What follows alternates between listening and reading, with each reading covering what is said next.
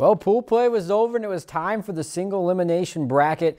4 teams battling out for a trip to the 12U World Series later this summer. Bemidji and Waite Park matched up Saturday morning. Northern Heat beat them in the state tournament not that long ago. Can they do it again? Waite Park, though, gets out to an early lead. Big-time home run here. They had to pair them in the second inning and a 4-1 lead. But then starting pitcher Will Zellman settled down. Gets the strikeout here to end the inning. Heat still down by 3, though. Then the bats awaken. Ben Karate loops this one into left field. That'll score a run. The deficit is cut to 2.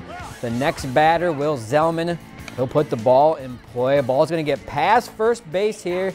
Pair Northern Heat runners score. We're all tied at 4. Bottom 5th now. Waite Park runner on 3rd. Ball hit back to Ethan Mean. Throw a little wild to 1st. They take a 5-4 advantage. Last chance for Bemidji. Tying run on 3rd. Being at the plate.